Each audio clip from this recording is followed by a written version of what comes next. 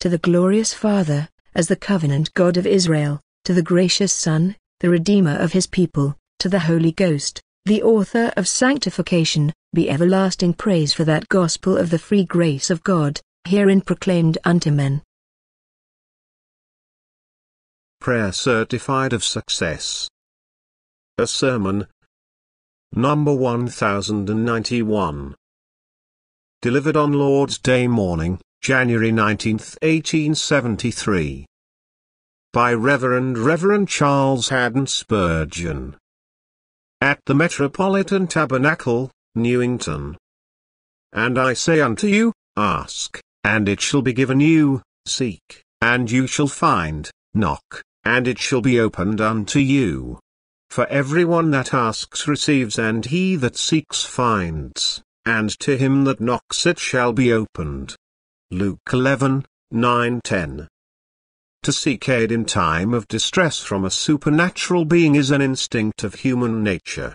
We say not that human nature unrenewed ever offers truly spiritual prayer, or ever exercises saving faith in the living God. But still, like a child crying in the dark with painful longing for help from somewhere or other, it scarcely knows where, the soul in deep sorrow almost invariably cries to some supernatural being for succor. None have been more ready to pray in time of trouble than those who have ridiculed prayer in their prosperity, and probably no prayers have been more true to the feelings of the hour than those which atheists have offered under the pressure of the fear of death. In one of his papers in the Tatler, Addison describes a man, who, on board ship, loudly boasted of his atheism. A brisk gale springing up, he fell upon his knees and confessed to the chaplain that he had been an atheist. The common seamen who had never heard the word before, thought it had been some strange fish, but were more surprised when they saw it was a man, and learnt out of his own mouth, that he never believed till that day that there was a God. One of the old sailors whispered to the boatswain that it would be a good deed to heave him overboard, but this was a cruel suggestion, for the poor creature was already in misery enough. His atheism had evaporated, and he, in mortal terror, cried to God to have mercy upon him. Similar incidents have occurred, not once nor twice. Indeed, so frequently does boastful skepticism come down with a run at the last that we always expect it to do so.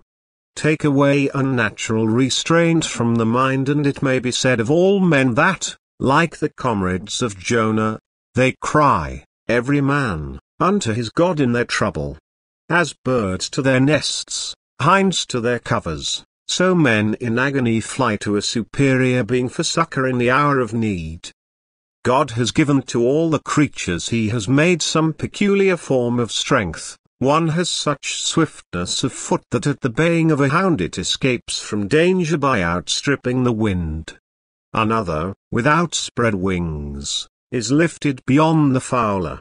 A third, with horns, pushes down its enemy, and a fourth, with tooth and claw, tears in pieces its adversary. To man he gave but little strength compared with the animals among which he placed in Eden, and yet man was king over all because the Lord was his strength. So long as he knew where to look for the source of his power, men remained the unresisted monarch of all around him. That image of God in which he shone resplendent sustained his sovereignty over the fowls of the air, the beasts of the field, and the fish of the sea. By instinct man turned to his God in paradise, and now, though he is, to a sad degree, an uncrowned monarch, there lingers in his memory shadows of what he was and remembrances of where his strength must still be found. Therefore, no matter where you find a man, you meet one who, in his distress, will ask for supernatural help. I believe in the truthfulness of this instinct, and that man prays because there is something in prayer. And when the Creator gives his creature the power of thirst, it is because water exists to meet its thirst, and as when he creates hunger there is food to correspond to the appetite. So when he inclines men to pray, it is because prayer has a corresponding blessing connected with it. we find a powerful reason for expecting prayer to be effectual in the fact that it is an institution of God. In God's Word we are over and over again commanded to pray. God's institutions are not folly. Can I believe that the infinitely wise God has ordained for me an exercise which is ineffectual and is no more than child's play? Does he bid me pray, and yet has prayer no more result than if I whistled to the wind, or sang to a grove of trees? If there is no answer to prayer, prayer is a monstrous absurdity, and God is the author of it, which it is blasphemy to assert. No man who is not a fool will continue to pray when you have once proved to him that prayer has no effect with God and never receives an answer. Prayer is a work for idiots and madmen, and not for sane persons, if it is, indeed, true, that its effects end with the man who prays. I shall not, this morning, enter into any arguments upon the matter, rather, I am coming to my text, which to me, at least, and to you who are followers of Christ, is the end of all controversy. Our Saviour knew right well that many difficulties would arise in connection with prayer which might tend to stagger his disciples, and therefore he has balanced every opposition by an overwhelming assurance. Read those words, I say unto you, I, your teacher, your master, your Lord, your Saviour, your God, I say unto you, ask, and it shall be given you, seek, and you shall find, knock, and it shall be opened unto you. In the text our Lord meets all difficulties, first by giving us the weight of his own authority, I say unto you. Next by presenting us with a promise, ask, and it shall be given you, and so on. And then by reminding us of an indisputable fact, everyone that asks receives. Here are three mortal wounds for a Christian's doubts as to prayer. 1. First, then, our Saviour gives to us the weight of his own authority, I say unto you. The first mark of a follower of Christ is that he believes his Lord. We do not follow the Lord at all if we raise any questions upon points whereupon he speaks positively. Though a doctrine should be surrounded with 10,000 difficulties, the ipse dixit of the Lord Jesus sweeps them all away, so far as true Christians are concerned. Our Master's declaration is all the argument we need. I say unto you, is our logic. Reason? We see you at your best in Jesus, for he is made of God unto us wisdom.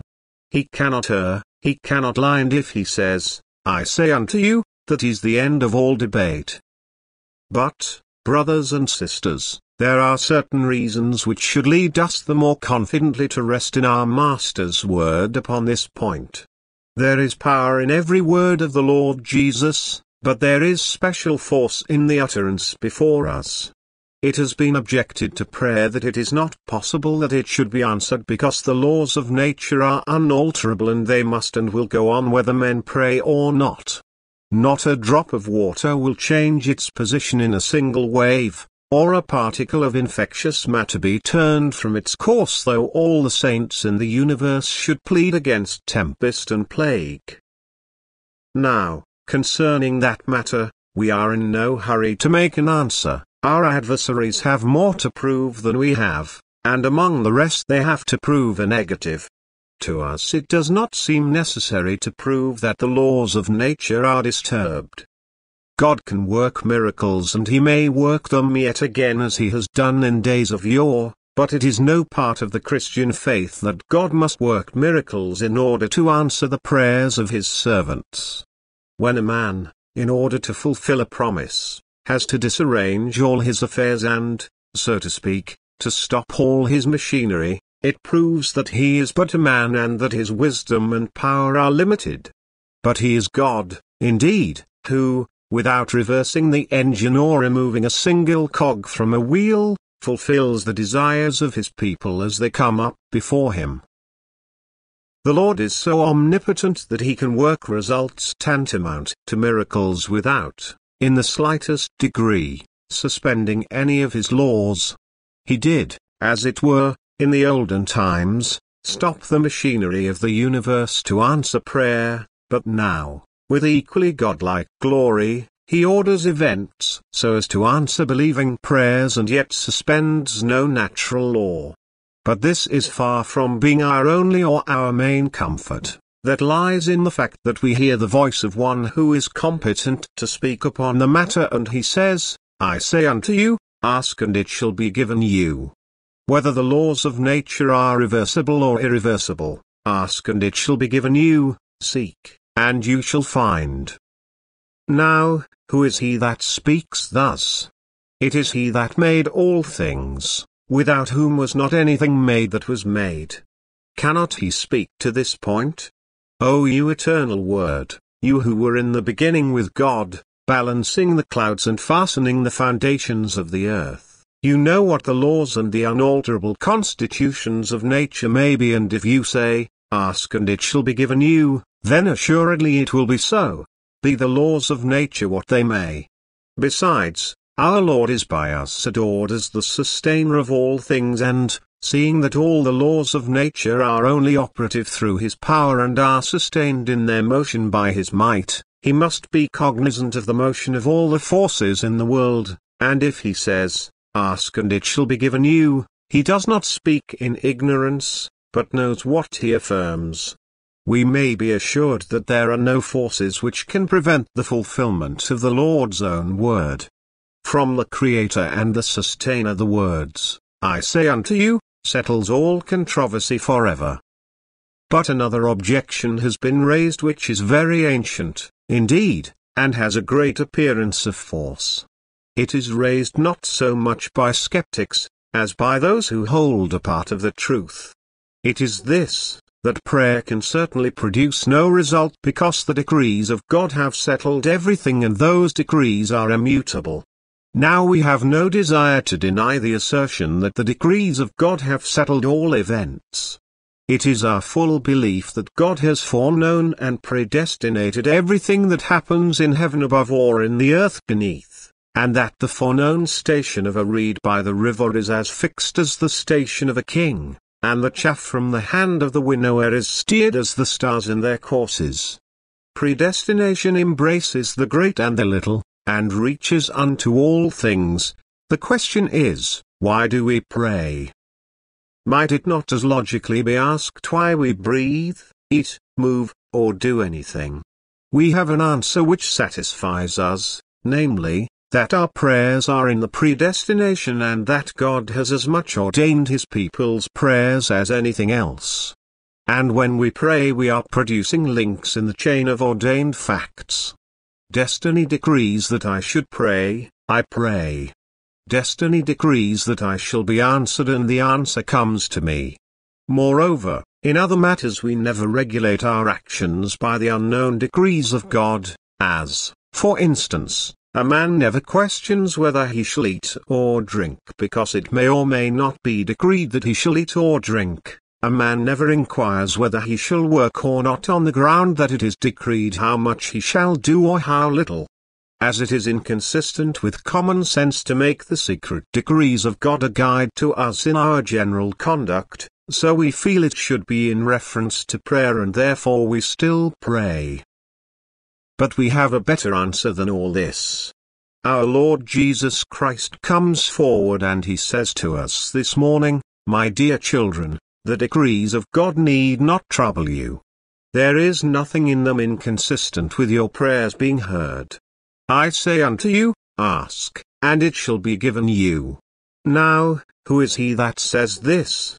Why, it is he that has been with the Father from the beginning. The same was in the beginning with God, and he knows what the purposes of the Father are and what the heart of God is, for he has told us in another place. The Father himself loves you.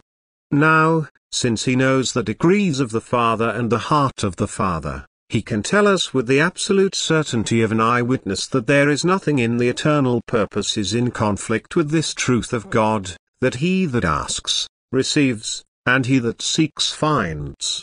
He has read the decrees from beginning to end, Has he not taken the book and loosed the 7 seals thereof and declared the ordinances of heaven? He tells you there is nothing there inconsistent with your bended knee and streaming eyes, and with the Father's opening the windows of heaven to shower upon you the blessings which you seek. Moreover, he is himself God. The purposes of heaven are his own purposes, and he who ordained the purpose here gives the assurance that there is nothing in it to prevent the efficacy of prayer. I say unto you, O you that believe in him, your doubts are scattered to the winds, you know that he hears prayer. But sometimes there arises in our mind a third difficulty, which is associated with our own judgment of ourselves and our estimate of God. We feel that God is very great, and we tremble in the presence of his majesty. We feel that we are very little, and that, in addition, we are also vile, and it seems an incredible thing that such guilty nothings should have power to move the arm which moves the world. I wonder not if that fear should often hamper us in prayer. But Jesus answers it so sweetly. He says, I say unto you, ask, and it shall be given you. And I ask again, who is it that says, I say unto you? Why, it is he who knows both the greatness of God and the weakness of man. He is God, and out of the excellent majesty I think I hear him say, I say unto you, ask, and it shall be given you. But he is also man, like ourselves, and he says, dread not your littleness, for I, bone of your bone and flesh of your flesh, assure you that God hears man's prayer. The words come to us with the harmony of blended notes. The God, the man, both speak to us, dread not my majesty, your prayer is heard. Fear not your own weakness. I as a man have been heard of God. And yet, again, if the dread of sin should haunt us and our own sorrow should depress us, I would remind you that Jesus Christ, when he says, I say unto you, gives us the authority, not only of his person, but of his experience. Jesus was known to pray. Never any prayed as he did. Nights were spent in prayer by him, and whole days in earnest intercession, and he says to us, I say unto you, ask, and it shall be given you. I think I see him coming fresh from the heather of the hills, among which he had knelt all night to pray, and he says, My disciples, ask, and it shall be given you, for I have prayed and it has been given unto me. I think I hear him say it with his face all bloody red and his garments as if he had trod the wine vat, as he rises from Gethsemane with his soul exceedingly sorrowful even unto death. He was heard in that he feared, and therefore he says to us, I say unto you, knock and it shall be opened unto you. Yes, and I think I hear him speak thus from the cross, with his face bright with the first beam of sunlight after he had borne our sins in his own body on the tree, and had suffered all our griefs to the last pang. He had cried, my God, why have you forsaken me? And now, having received an answer, he cries in triumph, it is finished, and in so doing, bids us, also, ask, and it shall be given you. Jesus has proven the power of prayer. Oh but, says one, he has not proven what it is to pray in trouble like mine. How grossly you attest the Saviour's trouble was worse than yours. There are no depths so deep that he has not dived to the bottom of them. Christ has prayed out of the lowest dungeon and out of the most horrible pit. Yes, but he has not cried under the burden of sin. How can you speak so thoughtlessly? Was ever such a burden of sin borne by any man as was laid on him? True, the sins were not his own, but there were sins and sins with all their crushing weight in them, too. Yet was he heard and he was helped unto the end. Christ gives you, in his own experience, the divine proof that the asking shall be followed by the receiving, even when sin lies at the door. Thus much is certain, if you, who are believers, cannot believe in the efficacy of prayer on the very word of Christ, it has come to a strange pass, for, O beloved, you are leaning all your soul's weight on Jesus. If he is not true, then you are trusting a false Savior. If he speaks not truths of God, then you are deceived. If you can trust him with your soul, you must of necessity trust him with your prayers. Remember, too, that if Jesus our Lord could speak so positively here, there is a yet greater reason for believing him now, for he has gone within the veil, he sits at the right hand of God, even the Father, and the voice does not come to us from the man of poverty, wearing a garment without seam, but from the enthroned priest with the golden girdle about his loins, for it is he who now says, from the right hand of God, I say unto you, ask, and it shall be given you. Do you believe in his name? How, then, can a prayer that is sincerely offered in that name fall to the ground? When you present your petition in Jesus' name, a part of his authority clothes your prayers. If your prayers are rejected, Christ is dishonored. Surely, you cannot believe that? You have trusted him, then believe that prayer offered through him must and shall win the day. We cannot talk longer on this point, but we trust the Holy Spirit will impress it upon all our hearts. 2. We will now remember that our Lord presents us with a promise. Note that the promise is given to several varieties of prayer. I say unto you, ask, and it shall be given you, seek, and you shall find, knock and it shall be opened unto you. The text clearly asserts that all forms of true prayer shall be heard, provided they are presented through Jesus Christ and are for promised blessings. Some are vocal prayers men ask, never should we fail to offer up every day and continually the prayer which is uttered by the tongue, for the promise is that the asker shall be heard. But there are others who, not neglecting vocal prayer, are far more abundant in active prayer, for by humble and diligent use of the means they seek the blessings which they need. Their heart speaks to God by its longings, strivings, emotions and labors. Let them not cease seeking, for they shall surely find. There are others who, in their earnestness, combine the most eager forms, both acting and speaking, for knocking is a loud kind of asking and a vehement form of seeking. If our prayers are vocal speech with God, or if they are the practical use of means ordained, which is real prayer, or if they should, best of all, be the continued use of both, or if they are expressed only by a tear or a sigh, or even if they remain quite unexpressed in a trembling desire, they shall be heard. All varieties of true prayer shall meet with responses from heaven. Now observe that these varieties of prayer are put on an ascending scale. It is said first that we ask. I suppose that refers to the prayer which is a mere statement of our needs in which we tell the Lord that we need this and that and ask him to grant it to us. But as we learn the art of prayer we go on further to seek, which signifies that we marshal our arguments and plead reasons for the granting of our desires, and we begin to wrestle with God for the mercies needed. And if the blessings come not, we then rise to the third degree which is knocking. We become importunate, we are not content with asking and giving reasons, but we throw the whole earnestness of our being into our requests and practice the text which says, the kingdom of heaven suffers violence and the violent take it by force. So the prayers grow from asking, which is the statement, to seeking, which is the pleading, and to knocking, which is the importuning. To each of these stages of prayer there is a distinct promise. He that asks shall have. What did he ask for? But he that seeks, going further, shall find, shall enjoy, shall grasp, shall know that he has obtained.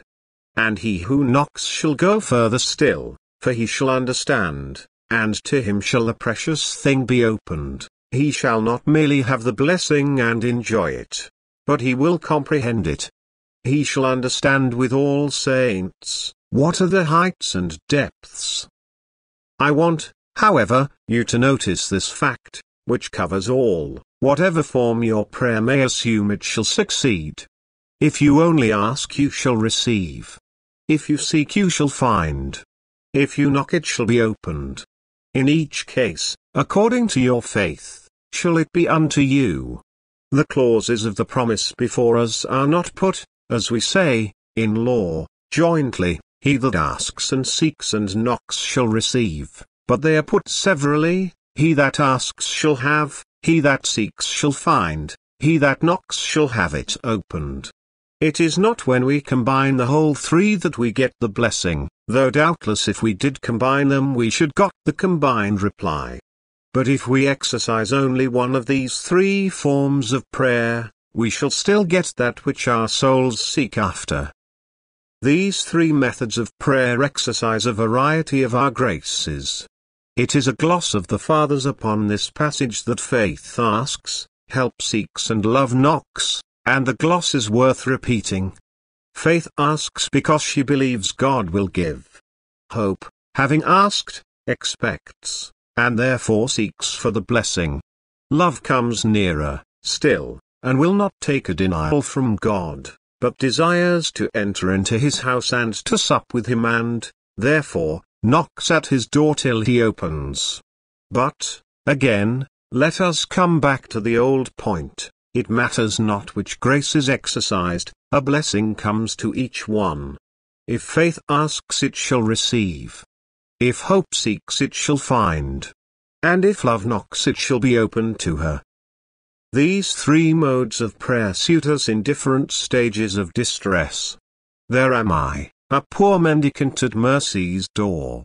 I ask and I shall receive. But I lose my way so that I cannot find him of whom I once asked so successfully. Well, then, I may seek with the certainty that I shall find. I am told if I am in the last stage of all, not merely poor and bewildered, but so defiled as to feel shut out from God like a leper shut out of the camp, then I may knock and the door will open to me. Each of these different descriptions of prayer is exceedingly simple. If anybody said, I cannot ask, our reply would be, you do not understand the word. Surely everybody can ask. A little child can ask. Long before an infant can speak, it can ask. It need not use words in order to ask for what it wants, and there is not one among us who is incapacitated from asking. Prayers need not be fine. I believe God abhors fine prayers. If a person asks charity of you in elegant sentences, he is not likely to get it. Finery in dress or language is out of place in bogles. I heard a man in the street, one day, begging aloud by means of a magnificent oration. He used grand language in very pompous style, and I dare say he thought he was sure of getting piles of coppers by his borrowed speech.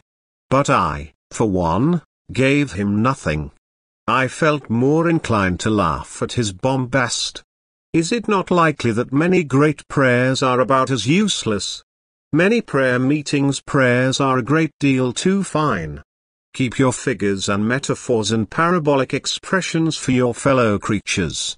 Use them for those who want to be instructed, but do not parade them before God.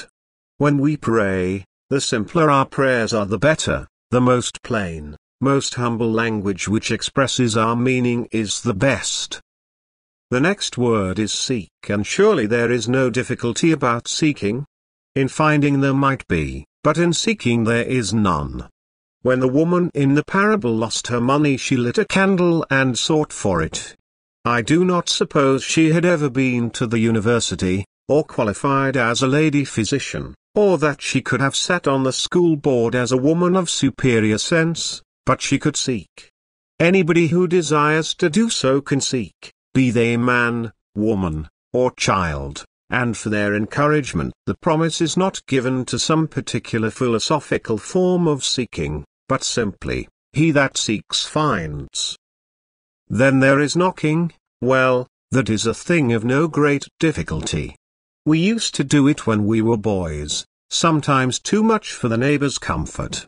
And at home, If the knocker was a little too high, we had ways and means of knocking at the door even then. A stone would do it, or the heel of a boot, anything would make a knocking. It was not beyond our capacity by any means. Therefore, it is put in this fashion by Christ himself, as much as to tell us, you need have no scholarship, no training, no talent and no wit for prayer. Ask, seek, knock, that is all, and the promise is to every one of these ways of praying. Will you believe the promise? It is Christ who gives it. No lie ever fell from his lips. Oh, doubt him not. Pray on if you have prayed, but if you have never prayed before, God help you to begin today. 3. Our third point is that Jesus testifies to the fact that prayer is heard. Having given a promise, he then adds, in effect, you may be quite sure that this promise will be fulfilled, not only because I say it, but because it is and always has been so. When a man says the sun will rise tomorrow morning, we believe it because it has always risen. Our Lord tells us that, as a matter of indisputable fact, all along the ages true asking has been followed by receiving. Remember that he who stated this fact knew it. If you state a fact, you may reply, yes, as far as your observation goes, it is true. But the observation of Christ was unbounded. There was never a true prayer offered unknown to him. Prayers acceptable with the Most High come up to him by the way of the wounds of Christ. Therefore the Lord Jesus Christ can speak by personal knowledge, and his declaration is that prayer has succeeded. Everyone that asks receives, and he that seeks finds. Now here we must, of course, suppose the limitations which would be made by ordinary common sense and which are made by Scripture. It is not everyone that frivolously or wickedly asks or pretends to ask of God that gets what he asks for. It is not every silly, idle, unconsidered request of unregenerate hearts that God will answer. By no manner of means. Common sense limits the statement so far. Besides, Scripture limits it again. You have not because you ask not, or because you ask amiss. There is an asking amiss which will never obtain. If we ask that we may consume the good things upon our lust, we shall not have them. If we ask for that which would not be to our good, we shall be heard by receiving no such answer as we desired. But those things being remembered, the statement of our Lord has no other qualification: everyone that asks receives. Let it be remembered that frequently, even when the ungodly and the wicked have asked of God, they have received. Full often in the time of their distress they have called upon God, and he has answered them. How can you say that, asks one? No, I say not so, but so says Scripture. Ahab's prayer was answered, and the Lord said, see you how Ahab humbles himself before me? Because he humbles himself before me, I will not bring the evil in his days, but in his son's days will I bring the evil upon his house. So, also, the Lord heard the prayer of Jehoahaz, the son of Jehu, who did evil in the sight of the Lord. 2 Kings 13:1-4. The Israelites, also, when for their sins were given over to their foes, cried to God for deliverance, and they were answered, yet the Lord himself testified concerning them that they did but flatter with their mouth. Does this stagger you? Does he not hear the young ravens when they cry? Do you think he will not hear man, that is formed in his own image? Do you doubt it? Remember Nineveh. The prayers offered at Nineveh, were they spiritual prayers? Did you ever hear of a church of God in Nineveh? I have not, neither do I believe the Ninevites were ever visited by converting grace, but they were, by the preaching of Jonah, convicted that they were in danger from the great Jehovah, and they proclaimed a fast and humbled themselves. And God heard their prayer, and Nineveh, for a while, was preserved. Many a time in the hour of sickness and in the time of woe, God has heard the prayers of the unthankful and the evil. Do you think God gives nothing except to the good? Have you dwelt at the foot of Sinai and learned to judge according to the law of merit? What were you when you did begin to pray? Were you good and righteous? Has not God commanded you to do good to the evil? Will he command you to do what he will not do himself? Has he not said that he sends rain upon the just and upon the unjust, and is it not so? Is he not daily blessing those who curse him and doing good to those who despitefully use him? This is one of the glories of God's grace, and when there is nothing else good in the man, yet if there is a cry lifted up from his heart, the Lord deigns full often to send relief from trouble. Now, if God has heard the prayers even of men who have not sought him in the highest manner and has given them temporary deliverances in answer to their cries, will he not much more hear you when you are humbling yourself in his sight and desiring to be reconciled to him? Surely there is an argument here. But to come more fully to the point with regard to real and spiritual prayers, everyone that asks receives without any limit whatever. There has never been an instance, yet, of a man really seeking spiritual blessings of God without his receiving them. The publican stood afar off, and so broken was his heart that he dared not look up to heaven, yet God looked down on him. Manasseh lay in the low dungeon. He had been a cruel persecutor of the saints. There was nothing in him that could commend him to God. But God heard him out of the dungeon and brought him forth to liberty of soul. Jonah had, by his own sin, brought himself into the whale's belly, and he was a petulant servant of God at the best, but out of the belly of hell he cried, and God heard him. Everyone that asks receives, and he that seeks finds, and to him that knocks it shall be opened. Everyone. If I needed evidence, I should be able to find it in this tabernacle. I would ask anyone here who has found Christ to bear witness that God heard his prayer. I do not believe that among the damned in hell there is one who dares say, I sought the Lord and he rejected me. There shall not be found, at the last day of account, one single soul that can say, I knocked at mercy's door, but God refused to open it. There shall not stand before the great white throne a single soul that can plead, O Christ, I would have been saved by you, but you would not save me. I gave myself up into your hands, but you did reject me. I penitently asked for mercy of you, but I had it not. Everyone that asks receives. It has been so until this day, it will be so till Christ himself shall come. If you doubt it, try it, and if you have tried it, try it again. Are you in rags? That matters not, everyone that asks receives. Are you foul with sin? That matters not, everyone that seeks finds. Do you feel yourself as if you were shut out from God altogether? That matters not, either. Knock, and it shall be opened unto you, for everyone that asks receives. Is there no election there? Yes, yes, doubtless there is. But that does not alter this truth of God, which has no limit to it whatever, everyone. What a rich text it is. Everyone that asks receives. When our Lord spoke thus, he could have pointed to his own life as evidence. At any rate, we can refer to it now and show that no one asked of Christ who did not receive. The Syrophoenician woman was at first repulsed when the Lord called her a dog. But when she had the courage to say, Yet the dogs eat the crumbs that fall from the table, she soon discovered that everyone that asks receives.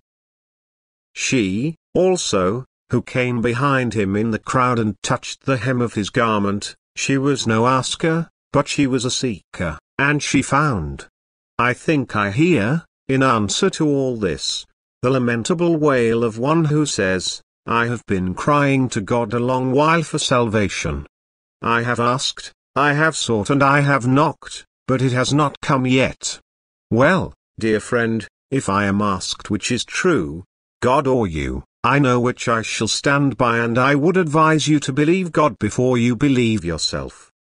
God will hear prayer, But do you know there is one thing before prayer? What is it?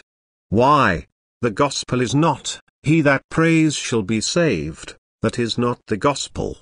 I believe he will be saved, but that is not the gospel. I am told to preach to you. Go you into all the world and preach the gospel to every creature. What? He that believes and is baptized shall be saved. Now, you have been asking God to save you. Do you expect him to save you without your believing and being baptized? Surely you have not had the impudence to ask God to make void his own word. Might he not say to you, do as I bid you? Believe my Son. He that believes on him has everlasting life. Let me ask you, do you believe Jesus Christ? Will you trust him? Oh, I trust him, says one. I trust him wholly. Soul, do not ask for salvation anymore. You have it already, you are saved. If you trust Jesus with all your soul, your sins are forgiven you and you are saved. And the next time you approach the Lord, go with praise as well as with prayer and sing and bless his name. But how am I to know that I am saved? Asks one. God says, he that believes and is baptized shall be saved. Have you believed? Have you been baptized? If so, you are saved. How do I know that? On the best evidence in all the world, God says you are. Do you need any evidence but that? I want to feel this. Feel. Are your feelings better than God's witness? Will you make God a liar by asking more signs and tokens than his sure word of testimony? I have no evidence this day that I dare trust in concerning my salvation but this, that I rest on Christ alone with all my heart, soul and strength. Other refuge have I none, and if you have that evidence, it is all the evidence that you need seek for this day. Other witnesses of divine grace in your heart shall come, by and by, and cluster about you and adorn the doctrines you do profess. But now your first business is to believe in Jesus. I have asked for faith, says one. Well, what do you mean by that? To believe in Jesus Christ is the gift of God, but it must be your own act as well. Do you think God will believe for you, or that the Holy Spirit believes instead of us? What has the Holy Spirit to believe? You must believe for yourself or be lost. He cannot lie. Will you not believe in him? He deserves to be believed. Trust in him and you are saved, and your prayer is answered. I think I hear another say, I trust I am already saved, but I have been looking for the salvation of others in answer to my prayers. Dear friend, you will get it. He that asks receives and he that seeks finds, and to him that knocks it shall be opened. But I have sought the conversion of such an one for years with many prayers. You shall have it, or you shall know one day why you have it not and shall be made content not to have it. Pray on in hope. Many a one has had his prayer for others answered after he has been dead. I think I have reminded you before of the father who had prayed for many years for his sons and daughters and yet they were not converted. In fact, all of them became exceedingly worldly. His time came to die. He gathered his children about his bed, hoping to bear such a witness for Christ at the last that it might be blessed to their conversion, but unhappily for him he was in deep distress of soul. He had doubts about his own interest in Christ. He was one of God's children who are put to bed in the dark, this being, above all, the worst fear of his mind, that he feared his dear children would see his distress and be prejudiced against religion. The good man was buried and his sons came to the funeral, and God heard the man's prayer that very day, for as they went away from the grave one of them said to the other, Brother, our father died a most unhappy death. He did, brother. I was very much astonished at it, for I never knew a better man than our father. Ah, said the first brother, If a holy man such as our father found it a hard thing to die, it will be a dreadful thing for us who have no faith when our time comes. That same thought had struck them all and drove them to the cross, and so the good man's prayer was heard in a mysterious manner.